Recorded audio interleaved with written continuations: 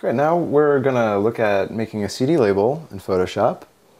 And there's a lot of templates out there on the web already. You can Google for them. I personally use worldlabel.com for a lot of different items. So if you just go to worldlabel.com/pages/cd_template.htm, you'll get this page here, which has a variety of different sizes depending on what exactly you're going to be producing. Always good to know your end product before you start into your projects. So for this one, it's sort of a standard label size CD stomper. I'll just go to download that, and here we've got their sort of generic layout. I'll just go right to download templates, and there we've got a PDF template which can be edited with all sorts of different programs.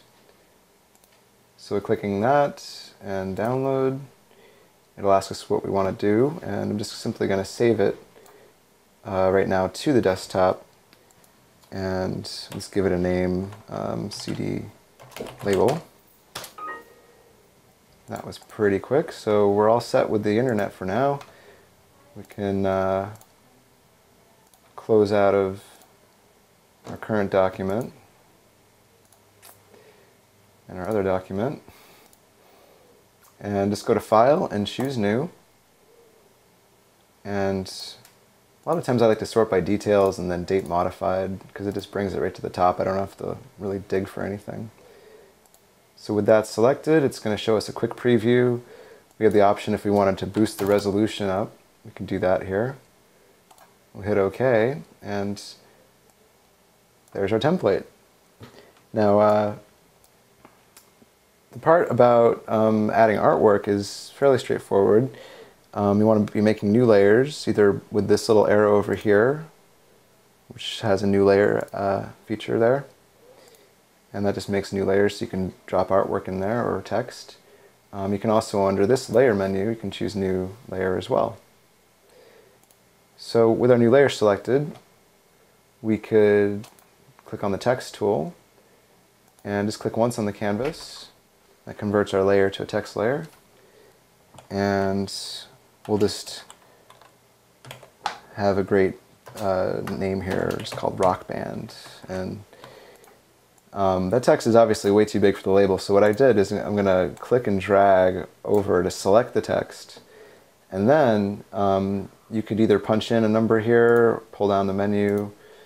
You can also, as a great feature in some of the menus in Photoshop, not all of them, but you'll see you can, your cursor changes to a double arrow. You can actually click and drag and affect the size that way. So a lot of times that's a lot faster, because visually you can see that is going to fit. Rather than doing it by the numbers.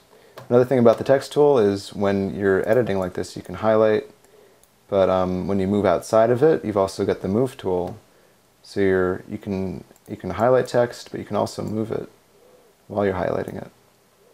I want this to be red, so I'm going to highlight it again, and our text color is up top here. Click once on that, and switch it to red. That looks pretty good. Now, before we back out of this tool or commit to the change, take a look under the text warp button as well for some other great options. When you click that, it's going to say, it's going to remove some certain attributes, and that's okay. We can just let that go.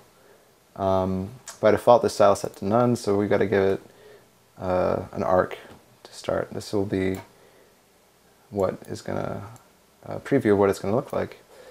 And you can kind of put it up to the edge there and see it's not quite the same arc. If you really want to match it, you'll just sort of push it up to the edge, get the right one, and then you can pull it back down.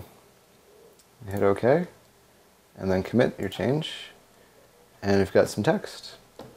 As far as importing artwork, you would basically go to File and Place, and with your artwork ready to go, we'll just drop it in there. In a File Place, it just imports the artwork onto its own layer, and here we've got them side by side. If you wanted just a section of that, we'll say place, that's fine.